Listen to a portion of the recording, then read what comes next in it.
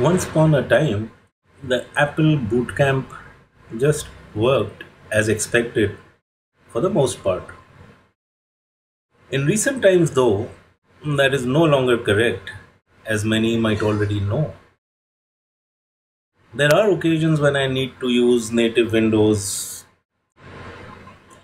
and I would like to have it installed on an external SSD to be used and reinstalled for a clean install as and when needed. Basically, there are two issues when trying to install Windows on a Mac and you don't have a Windows machine. One, although you can create a bootable drive, you can't get a NTFS format, which actually is not even required. And you cannot get the Apple keyboard and trackpad or mouse to work on startup. On Windows startup, that is. But if we can achieve the keyboard and mouse or trackpad to work when we boot into Windows, the rest becomes simple.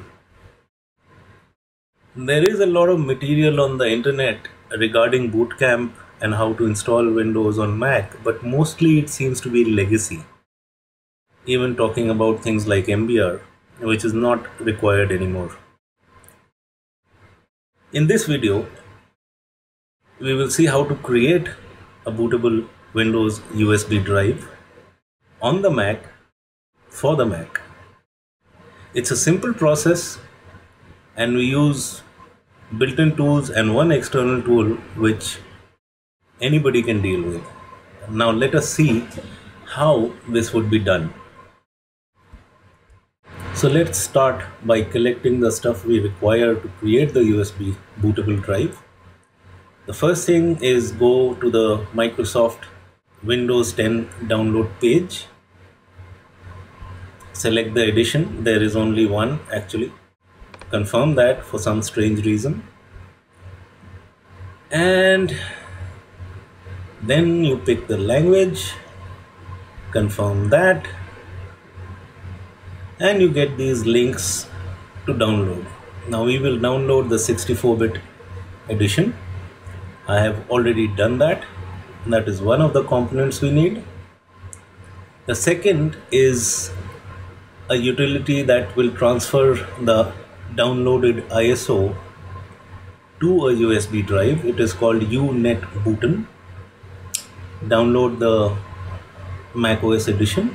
I have already downloaded both of these, and now we will see how to transfer and create a bootable image which works on a Mac. So before we start creation, run the bootcamp assistant. This is found in the utility directory within the applications directory. If you try to continue from here, if you have any external storage, it will not work. So don't try that, not even required. Go up to the menu, download Windows Support Software. Click on that, select a directory or a folder like downloads and save it there. Since I have already downloaded this, I will simply stop it here and quit out of this. I already have everything downloaded. So now we'll see how to create the USB. So these are all the files we require. Windows support is what we downloaded via the bootcamp. This is the boot utility, and this is the Windows 10 image downloaded from the Microsoft site. And I have a fresh USB drive, an 8 gig one, which is more than enough for Windows. We'll just erase this, maybe just Win10, and make this exFAT.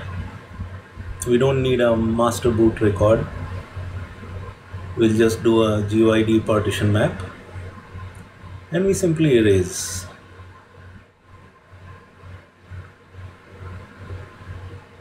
Done. In case you don't see these entries for the actual device, go into the view menu and select show all devices. Okay, we are done with the format. Time to run. Now this is an unsigned application, so you do a right click on this and select open. Do a cancel, right click again, open and open. And then it asks you for the password of your Mac, and this is the utility. We'll take up this image here. We don't need to select anything here, just the image. And now we have to give it what drive. In general, it will be the second one, but we will confirm running the disk utility again.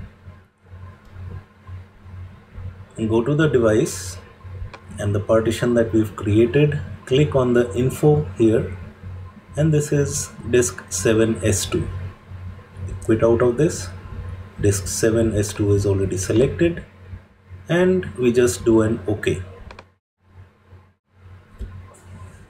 Now this process will take a while to complete, and we get this strange blank cancel dialog in case we want to cancel in between. So we'll wait for this to complete, and I will just fast forward through the process and go on to the next step.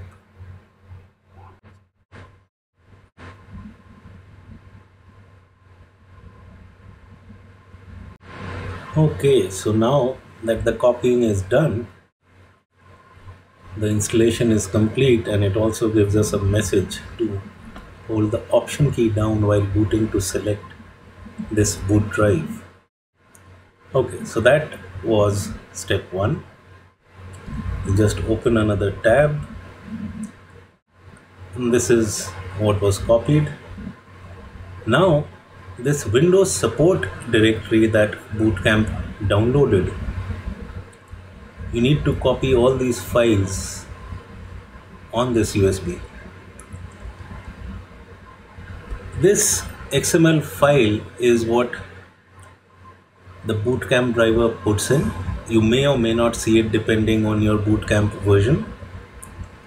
This basically auto installs, skipping a lot of stuff in Windows, and we don't want that. So this is a scaled down version of the unattended install, which simply tells the Windows setup to look for drivers in this particular directory. BootCamp has the BootCamp drivers and the application. This XML file you can download and replace the one that you got from BootCamp. If you did not get one, just copy it here. It's a small 1 KB file. We just select all of this, copy, and simply paste it here. Oops. Okay, we just cancel that. I think I have a bit too much. Yeah, I have my MacBook Pro stuff also there, so I've just removed that, keeping only the iMac BootCamp. So this is going to take a while to copy depending on the speed of your USB drive, and that's about it.